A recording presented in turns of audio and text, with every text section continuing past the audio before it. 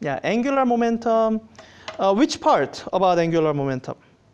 Like the interaction between torque and angular momentum causing change in motion. Yeah, so let me bring out my demo for that. So you remember the bicycle wheel, right?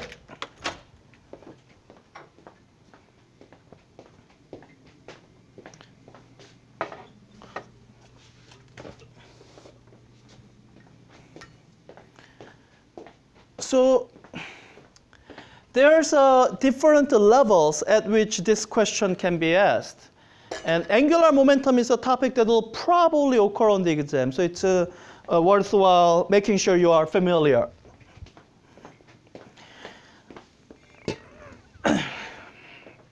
Now, the one example you have seen dealing with precession, that's the level at which it's the most difficult. Because with the precession, that's where you have to bring in cross product. You have to think of angular momentum as not just counterclockwise or clockwise rotation, but as a vector that's using the right-hand rule, as a vector that's pointing towards you. And it's a very abstract way of thinking, and it's not easy. That's why I want to bring this other level that I think actually everyone can get. Because in this particular case, we can say this. Instead of trying to think of angular momentum in 3 dimensions, you can say, I'm going to restrict myself to looking at rotation in the horizontal plane. So that if you see something that's rotating like this, you say, well, viewed from above, it's not rotating, right? And you only consider the rotations that you can see as you are looking at it from top.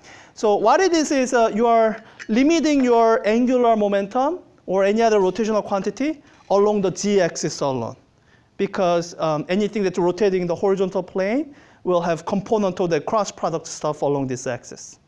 So I think that's something that everyone can understand, because then you are limiting yourself to one plane. You are limiting yourself from one point of view, and say from that point of view, it's clockwise or counterclockwise. And this is a demo you have seen where right now, viewed from above, nothing is rotating. And even when I do this, viewed from above, nothing is still rotating, because this is not rotating in the horizontal plane. So what you can now say is that angular momentum of the combined system is 0 as viewed from top, or the component along the x-axis is 0. So when I flip this around so that viewed from top, the wheel spins clockwise, then this is where I use conservation of angular momentum to say, oh, the net angular momentum between the, together with the wheel and me should be 0. Wheel is spinning clockwise. That's why I'm spinning counterclockwise, right? Oh, and it's until the friction kicks in enough so that it doesn't. All right, let me try to stop myself here. So you can understand that in terms of conservation of angular momentum. And if you want to go a little bit more into it, why angular momentum along the z-axis is conserved? Well, I'm on this rotating platform, so there's no external torque on me that's along the horizontal plane. Any torque on me would be not around the z-axis, but around the x or y-axis. As in, like, if I try to do cartwheel like this, then I'm applying a torque around this axis. Does this address your question about angular momentum? The other thing about angular momentum that is challenging is remembering all the different relationships. In fact, this is the biggest challenge with rotational quantities. And I mean, it's actually biggest challenges with physics. So it goes with what I was saying about how you approach physics is different from how you have approached other science classes. Like when you are taking chemistry and when you are doing gas laws, you had to know ideal gas law, and that was it. There was really nothing else you had to know. A lot of the questions that you might be asked are essentially application of ideal gas law.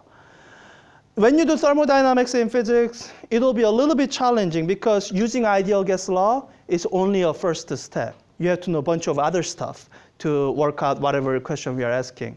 The requirement is in physics is that you don't know quite as many wide range of topics as you might in other subjects. Like, if you take human anatomy, you're going to know a lot more about human bones than I ever know. But that narrower range of topics in physics comes with a level of focus. That those narrow range of things you know them very, very well. So a lot of people, when you study something, you find out something, and then you think to yourself, oh, that's enough to know. Now I move on. And that's not right way to study physics. That's why we emphasize problem solving, because it's when you're solving problems that you realize, oh, I need to know all these other relationships also to solve this problem. So with the angular momentum, these are all the formulas involving angular momentum that you should know. And you should know like which one to use when. So let me write them all down so that you see all of them in one place. So let me start out with the version of angular momentum. That's the definition of angular momentum. Or at least, yeah, it's the way it's most fundamentally defined. So angular momentum is defined in terms of the translational quantities, momentum and displacement. It's a displacement cross product with momentum. That is the definition of angular momentum. It's the definition of angular momentum you can apply when, like if this is my axis, and if I have a point mass that's moving across a constant speed, this actually has angular momentum about this point. In some sense, this is rotating about this point. It's kind of going in a, from your view, it's going in a clockwise direction, right? I mean, the radius is changing, but throughout all that, it's kind of going in a clockwise direction. And in fact, if you apply this, you'll find that as this passes through, its angular momentum is constant because the lever arm doesn't change. So this is the very basic definition of angular momentum. And if you're dealing with not a point mass, but an extended body like the bicycle wheel, then you would go through the procedure that we are describing.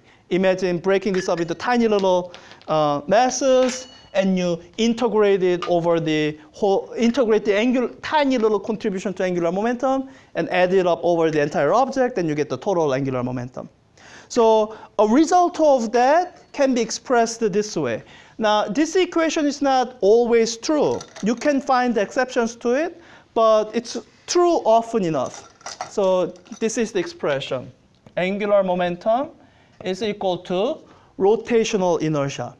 So for rigid body rotation, this is where all the hard work has already been done for you. Because in figuring out the rotational inertia of the object, all that integration that I was describing was already done. So that rotational inertia times the angular velocity, omega. And this is the formula that will remind you of its translational analog. The translational analog of this was momentum is equal to mass times velocity. Right?